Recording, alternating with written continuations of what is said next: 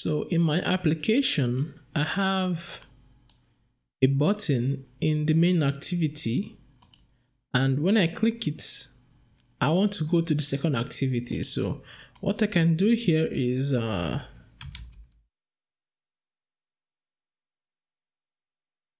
now when I click it, I go to the second activity, but the thing is that I need a back button so that I can go back to the former activity. So firstly, I like using lambda expression, so I will go to project structure, modules. This is for people who don't know how to use lambda expression in Java. Just make your Java 8, and then I can click this and say replace with lambda. Yeah, that makes it a little bit cleaner. So now I have to go to second activity.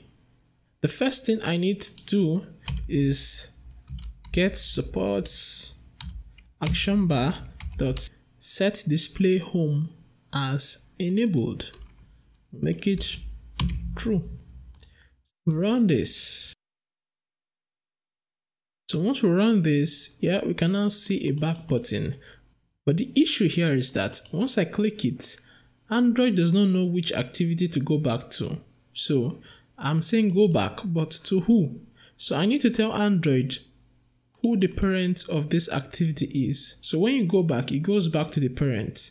So you go to your Android manifest.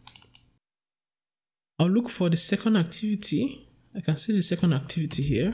So I need to tell Android who the parent of this second activity is. The parent is the main activity. So I'll say parent activity name is main activity. So anytime I tell you to go back to your mama.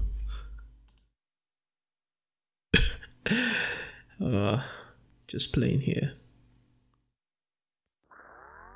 So once I click move it and I click this, it goes back to the parent activity. That's how you do it. You know, that's how you do it. Have a nice day.